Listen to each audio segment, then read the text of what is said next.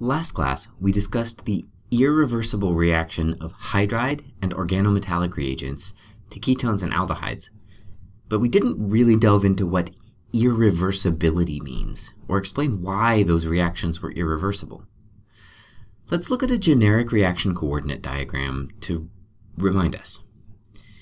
Remember that reversibility has to do with the equilibrium constant for a reaction, which is tied to the spontaneity of the reaction through the equation ΔG equals negative RT natural log of KEQ. The more favorable or spontaneous a reaction, the greater its equilibrium constant.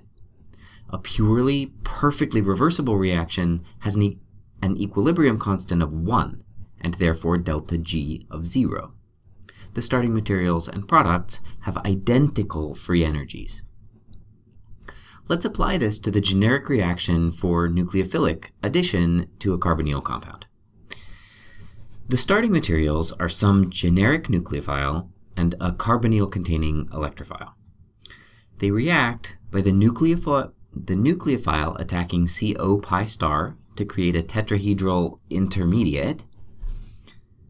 The reverse of this step is this. A lone pair on oxygen swings down and kicks out the nucleophile, getting us right back where we started. This type of step, which I call the lone pair push, or LPP, ought to look somewhat familiar to you. You saw steps like this frequently in Chem 202. Here, nu- is acting as a leaving group. The stronger the nucleophile and the stronger the electrophile, the higher in energy the starting materials are, and therefore the more favorable the forward reaction, the larger its equilibrium constant, and the more irreversible it is. We can also think about the reversibility of this step by looking at the backwards reaction. Here, the poorer that nucleophile is as a leaving group, the harder it is to go backward, and the more irreversible the forward reaction is. The hydride reagents, lithium aluminum hydride and sodium borohydride, and Grignard reagents fit both these criteria.